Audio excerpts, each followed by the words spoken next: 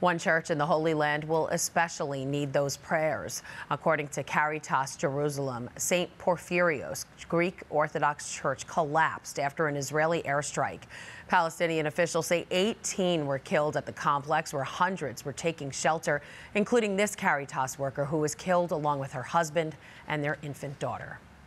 Hi, I'm Christine Persichetti, anchor of Currents News. If you like what you saw, please hit the like button on this video. And if you want to see more content just like it, subscribe and click on the bell for notifications.